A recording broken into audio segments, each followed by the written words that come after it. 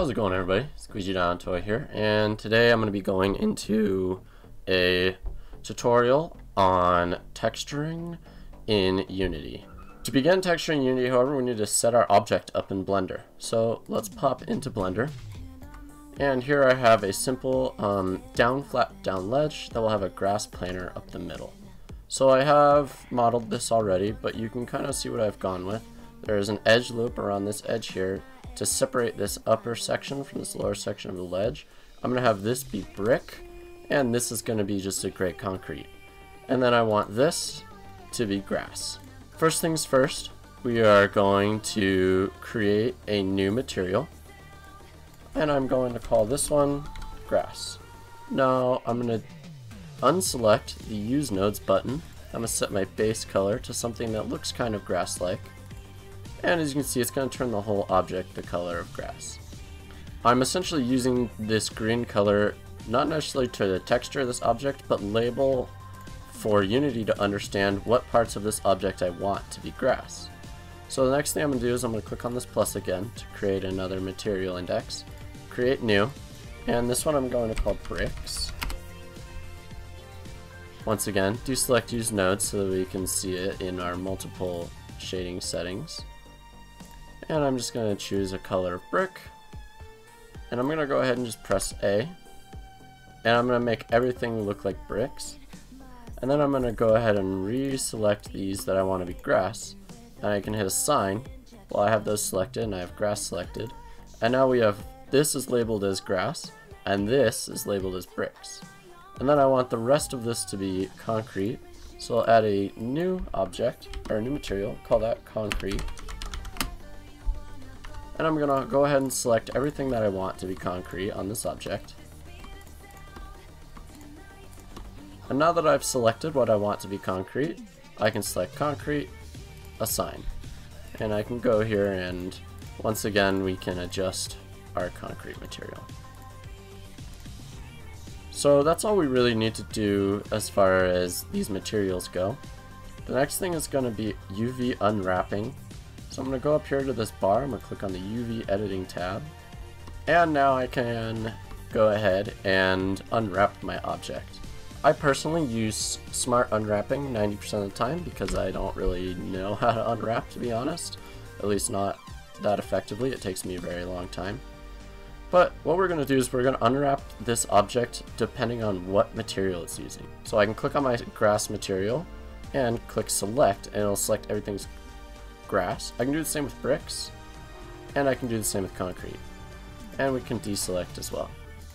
But for stars, I'm going to select everything as grass, and I'm going to press U to bring up my UV mapping, and I'm going to press Smart UV Project. I'm going to hit OK, and there we go. If we enable this, I can kind of see what I have selected over here in my UV area, but that's not crazy important right now. In fact, sometimes it's better to not have that enabled while we're doing through this process. So now I'm going to select bricks, press U, Smart UV Project, hit OK, and there we go. Now our bricks have been mapped. And finally, we'll just go ahead and select concrete, press U, Smart UV Project, and there we go. If we enable this again, we can see that everything's really awkwardly overlapping, but that's okay for now. So now I'm going to go ahead and I'm going to save and export this object over to Unity. Okay, so we're in Unity and I can go ahead and just import my object here. As we can see, it's pretty simple flat down flat, but everything's white. So our next step is pretty simple. We need to visit the internet and download some textures. I've gone ahead and already downloaded what I need. For this case, I am on CC0 Textures. That's my preferred website. Everything's free and it has really good quality. And I have my concrete, I have my grass, and I've got my bricks. I'm going to come back into Unity after I've downloaded those. I'm going to create a folder. I'm just going to name this Textures. I'm going to go into my Textures folder. And now I'm going to go ahead and unpack my... You can go ahead and extract here your materials. I'm going to take all of this that it's given me, I'm just going to drag it and drop it into Unity. And I'm going to do that with all three of my new materials that I have. Okay, so I've gone ahead and imported my textures. If you would like, you can organize these into their own folders. I highly recommend that if you're going to be working on a large project with lots of textures, but for the sake of this tutorial, I'll just go ahead and leave these all in my textures folder. Now I'm going to go back into my assets, I'm going to create a new folder, and I'm going to title this materials. These folders are not necessarily required, but it'll help you keep everything organized. Now I'm going to right click here, and I'm going to create a new material. And I'm going to start with my grass, so I will just title this grass. Now I'm going to click on this lock button to make sure that I don't navigate from my inspector window. And I'm going to go back to my textures folder, and here's my ground textures. First things first, you'll have one that is color.jpg, that's what CLL stands for. This is simply your base color, so I can drag this to here. Now let's go ahead and go back to materials, and I'm going to put this on where my grass needs to be. As you can see, it's a little stretched, and we can easily adjust that with tiling. So if we need more or less tiling, we can adjust it pretty quickly. Sometimes that just has to do, you can also fix that with your UV mapping, but in this case it was easy enough to just retile and set up. The other thing we can do is we can set our offset to move it around a little bit. This can be nice sometimes if you need if you want a specific part of your texture showing. But I'll just set that back to 0. This color here will change the base color of your texture, so if I wanted it to be a little darker, I could do so. If I wanted it to look super green, I can do that. Maybe get rid of that brown a little bit. This can be useful, but it changes everything in your texture, and it's not that great of a feature. So I usually leave it on white or even a gray. The next thing I'm going to do is get my normal map in. Now I'm going to come back here, and your normal map is this purple one here. You can drag and drop it to normal map, and it'll tell you to fix it. Go ahead and hit fix now. Your normal map gives you that sort of 3D look, and see, it gives the shadows something to interact with, making it look like it's not just as flat. This increases the amount of that bumping that happens, your bump map. It increases the height of your bump map, or decreases it. I usually leave it around 1. It can get a weird look if you adjust it too much. I don't usually use the bent normal map or the coat mask, although you can play around with those if you want to do more research on those. But as far as I'm concerned, those are not super useful. And I'll be covering a miss of inputs at a later date. The next thing we're going to do is create our mask map. Now, because SkaterXL uses high definition render pipeline, we can't just drag a simple mask map over there. We need to take what we have down here and adjust it using an asset that we can download from the asset store.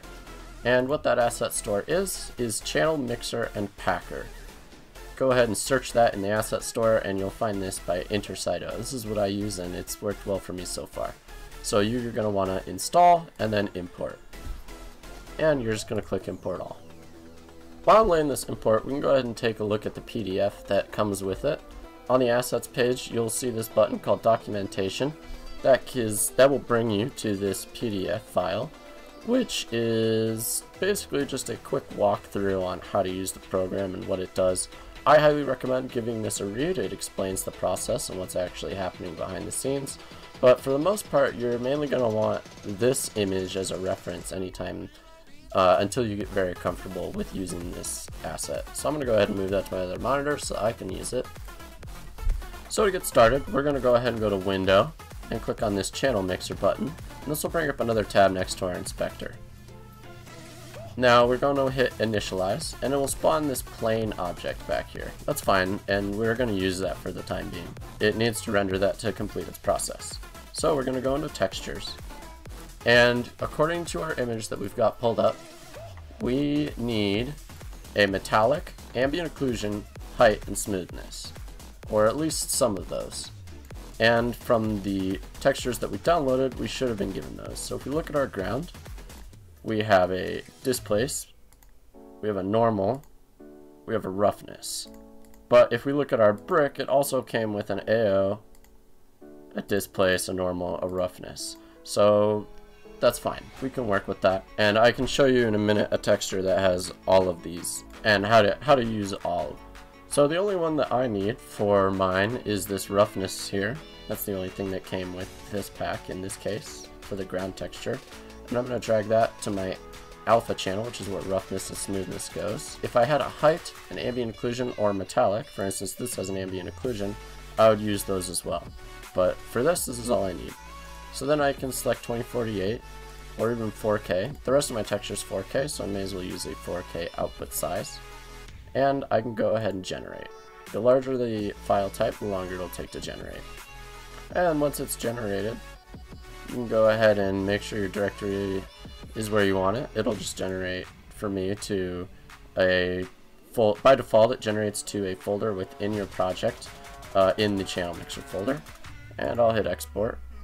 Let me come over here to channel mixer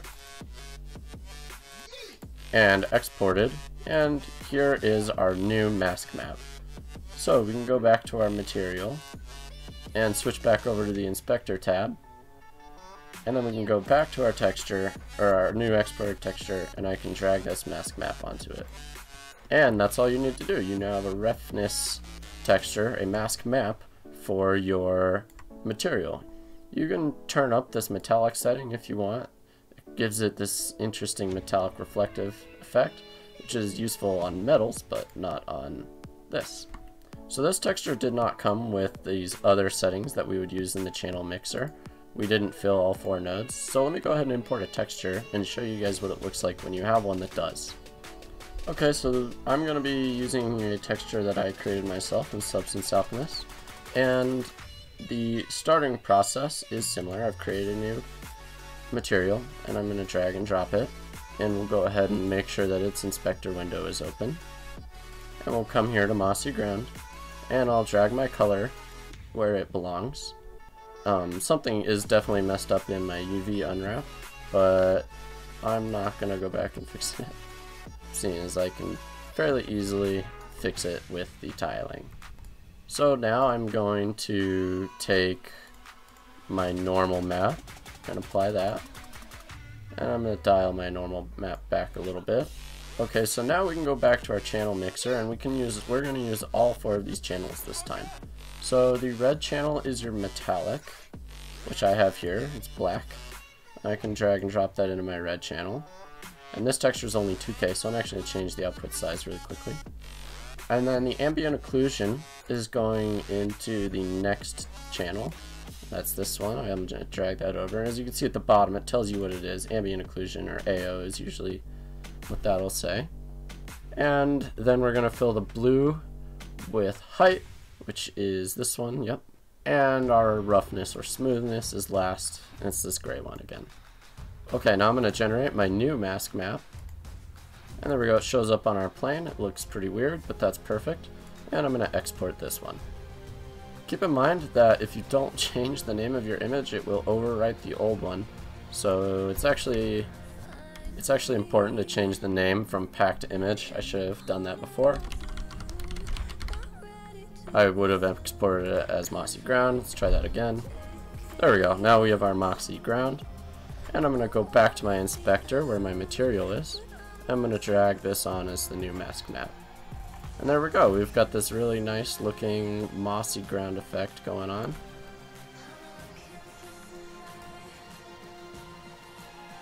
And I can remap my smoothness if I want to make it rougher or smoother using this here by dragging these end nodes and then dragging this around. And you can play with that to your heart's content, get the effect that you're looking for. That looks pretty good to me. You can also remap the ambient occlusion that affects the shadowing and whatnot, as you can see in these rocks really well.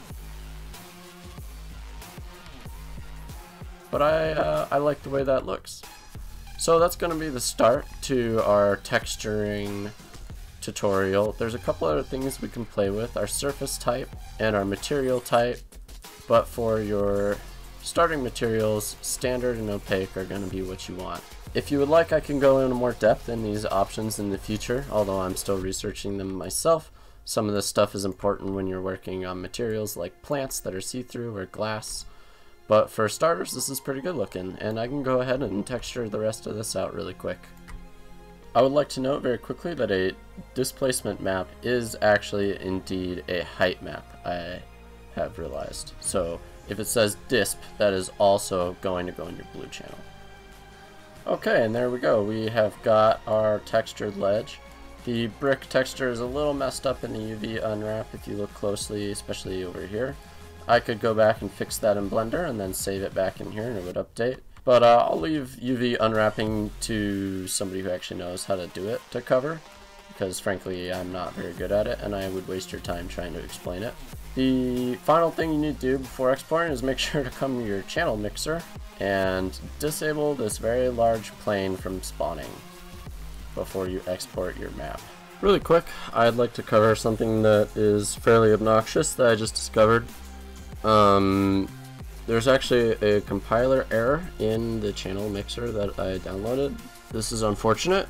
So you will need to delete everything except for the exported folder when you go to build your asset bundles, and then reinstall the channel mixer when you want to fix more textures with masks. This isn't a huge deal. It installs quite quickly and it deletes very quickly, but that's something to keep in mind, that you do need to delete everything but the exported folder in your channel mixer, and you can actually export your stuff to your textures folder and then you can delete the whole channel mixer folder instead. This is not ideal, and if I find a better solution I will let you know, but this is what I've been using. I actually just now, this is the first project I've tried to build asset bundles on since I started using this. So that's unfortunate, but once you delete that it builds right away and the textures remain. So that's just something to keep in mind, and I apologize for that. Once again, if I find something that is better, I will update this video's description and probably post in the Discord about it. And there you go. You have now textured a brick ledge. Thanks for watching.